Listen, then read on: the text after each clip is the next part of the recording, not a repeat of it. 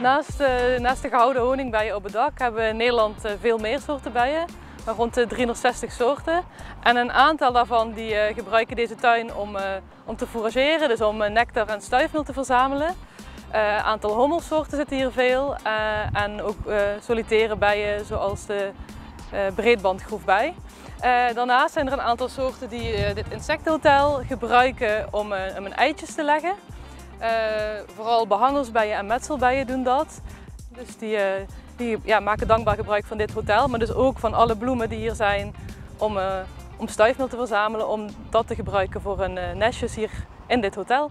Ja, dat doen we dus om iets te doen voor biodiversiteit. Dus natuurlijk maken heel veel bestuivers zoals bijen hier gebruik van.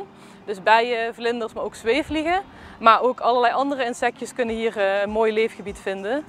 En gebruiken deze tuin als leefgebied, maar ook om te jagen of een nestje te bouwen. Naast deze tuin proberen we ook de biodiversiteit op waterkeringen te vergroten. Dus daar wordt ook gewerkt aan een zo kruidenrijk mogelijke vegetatie door het maaibeheer daarop aan te passen. Naast waterkering wordt het natuurlijk ook gedaan bij de watergangen en in onze waterbuffers.